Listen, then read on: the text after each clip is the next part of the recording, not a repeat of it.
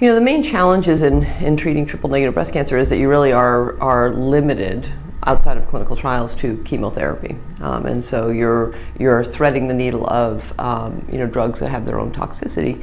That said, I think it's increasingly clear that we have very good, relatively low toxicity regimens that are appropriate for triple-negative breast cancer.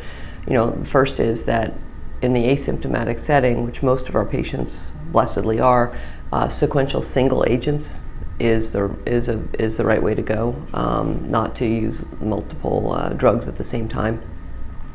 And for the most part, triple-negative breast cancer tends to behave like other subsets where taxanes are effective.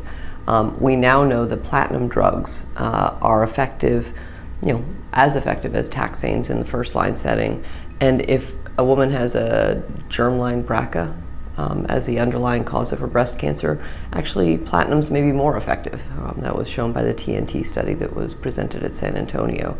So we have sort of, you know, 4 or 5 very good drugs that we can use, but we are limited to chemotherapy.